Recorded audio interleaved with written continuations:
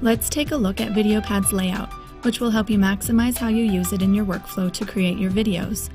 The program opens up on the Home tab, which has everything you need to put a movie together. In the toolbar, you'll find buttons for quick access to the most common actions used in VideoPad, such as adding files, effects, transitions, previewing and saving your movie, and the all-important undo and redo buttons. Under the toolbar on the left is where the file bins are located. There are default bins for each media type. For example, when you add a video file, it will be listed in the Video Files bin. Audio will appear in the Audio Files bin, and so on. To the right of the bins is the Clip Preview panel.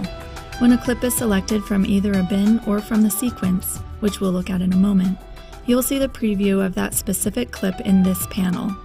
You can use the tools in this panel to edit your clip, preview changes, and add it to the sequence. To the right of the Clip Preview panel is the Sequence Preview. This is where you can preview the movie you have put together so far. It has buttons for navigating your way through your movie. It's useful for previewing your edits and effects before saving the entire movie.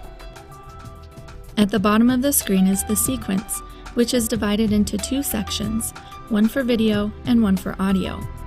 Clips can be displayed in either timeline mode, which represents each clip in lengths proportionate to its duration, or in storyboard mode, which places a large thumbnail of each clip and gives a better representation of the flow of the clips. Now let's look at the other tabs VideoPad offers. Note that you don't have to use these tabs, but you might find them helpful in taking your project from beginning to end.